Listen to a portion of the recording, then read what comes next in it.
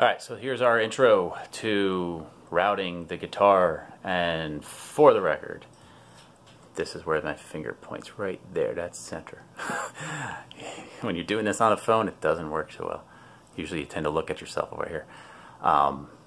So this is not a professional anything, just for the record. So any comments on, you know what you should have done? Well, actually no, I do want that. I want the should have done.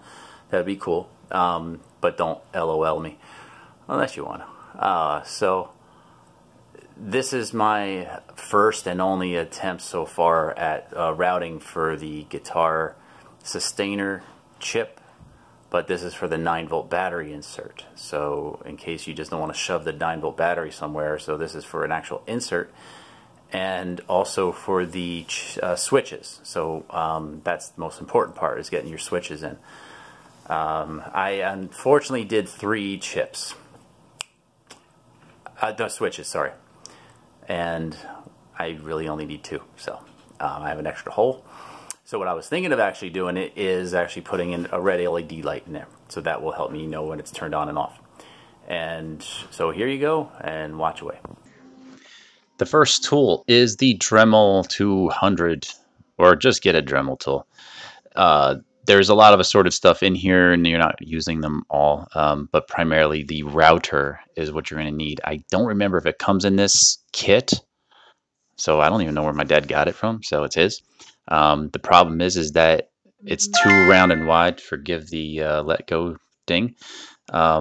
So drawing the pencil line here is just to find out, okay, well, how much room can I route? Because I don't have the right tools, so I'm going to measure out just enough where I can at least get the Dremel tool in there, and hopefully be able to fit, all the switches in, which of course I could, because I'm in retrospect narrating this right now. So I'm going to freehand just where I'm going to follow, because once I'm in the Dremel tool, I don't want to be it mangled. I mean, even though it doesn't really matter, it's going to be covered up. So you can actually see the pencil line a little bit better. So that's where I'm going to try to go for. The reality, of course, looking back at when I was doing this, it really doesn't matter. Just put your darn tool in there and go to town on it. The thing is, you want to try to do is less work, less wood. You want more wood for your integrity, because if you're playing and you decide to do some bouncing hammer fist on your on your guitar, it's not going to be cool. All right, so now let's move into the routing part. So you'll see here on that Dremel tool, even though it costs under 20 bucks, but I cut off the top portion because it would not fit. So so I pretty much just sliced it off. I don't even know what I used. Probably the other Dremel tools. I have 2 of them. And so here we go. We're going to drill some.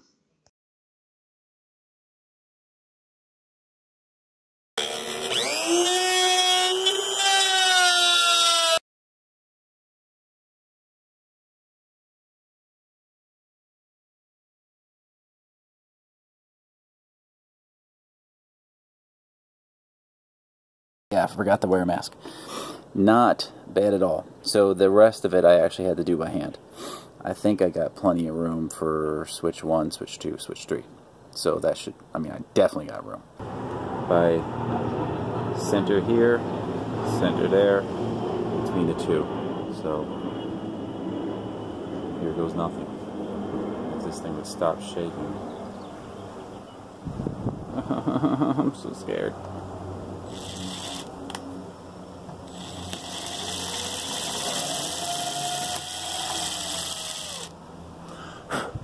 All right.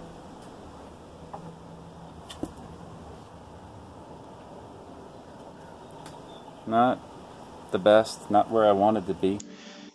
So the pilot hole that I drill through, if I'm using the right terminology, going through the back and then using the thicker drill going forward. That way you don't chip the paint out. Yeah, it was scary at first, but it worked perfectly fine.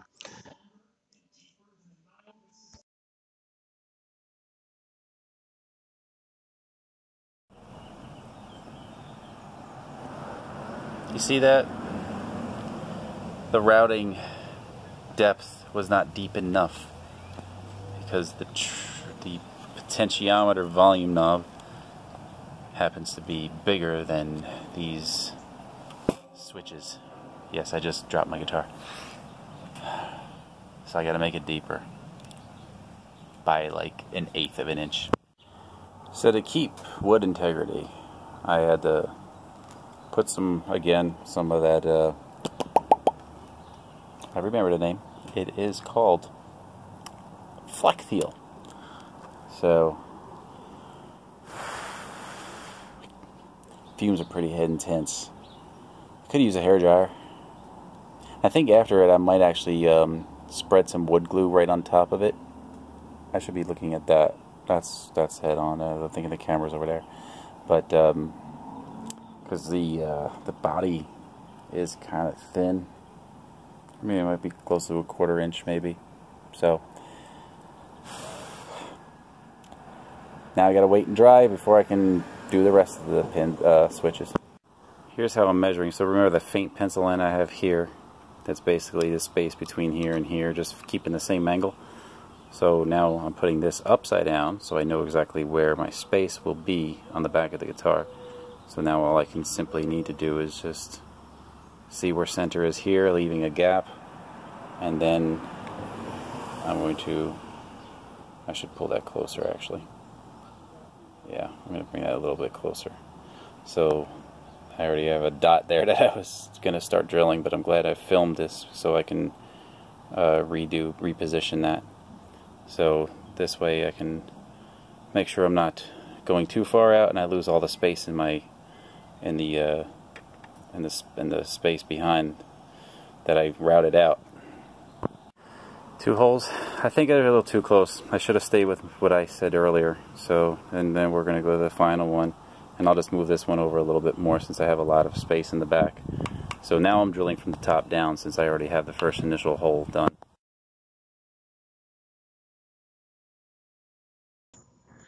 Now for the 9-volt battery casing. So so I'm using the spring side as level, so that way I can use the block. So if the left side at least measures up, then the bottom portion here should be also equal, you know, in the perfect 90-degree concept of it all. So I'm using the block there, flush to the left, so I should be okay. So at least that will give me my first section of it. And the problem with it's like pencil. I'm using pencil, but it gets really tricky when you're trying to do pencil on top of black.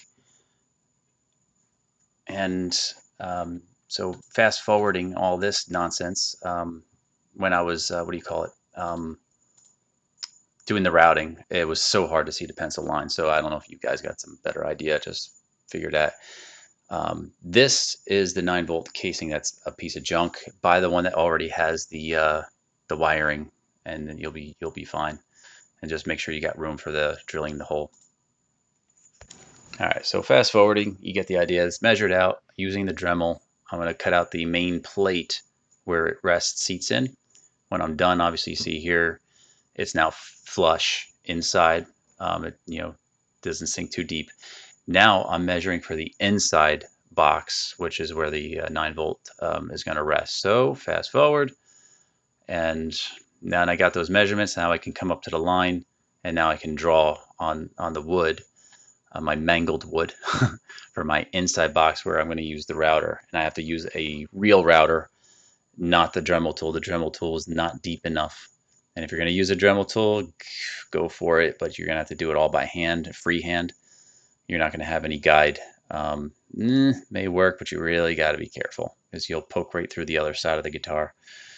And fast forward here, and you'll see that the depth of the box that's where it's going to set into. And of course, with a router, it's all rounded. So here's the router. I happen to just have one. And so I'm measuring the depth so I can lock it in.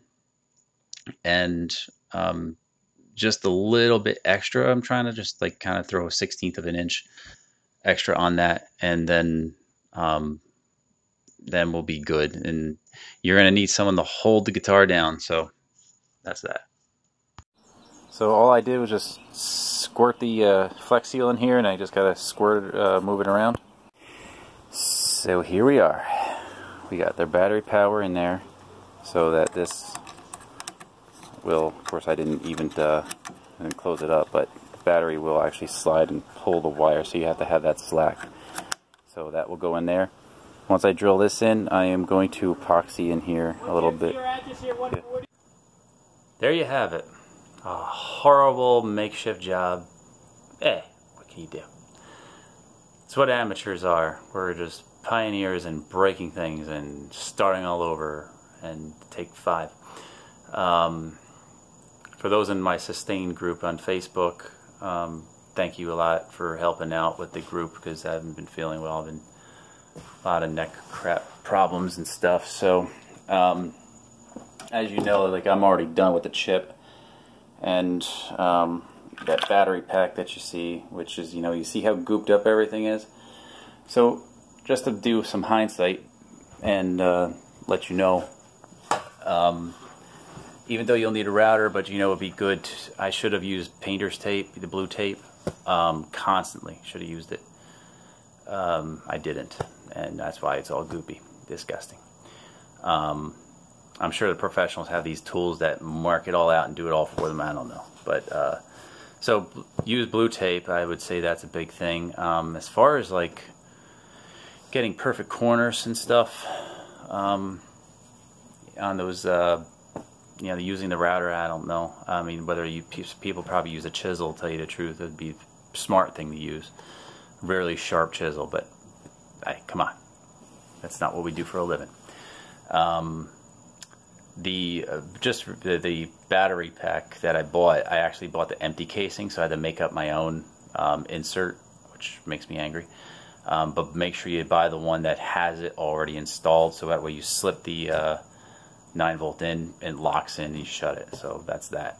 Alright, so we got the driver done, and we got the casing done. We're ready for wiring. I'm still building the circuit board, even though I made 2 of them already. I have problems with it.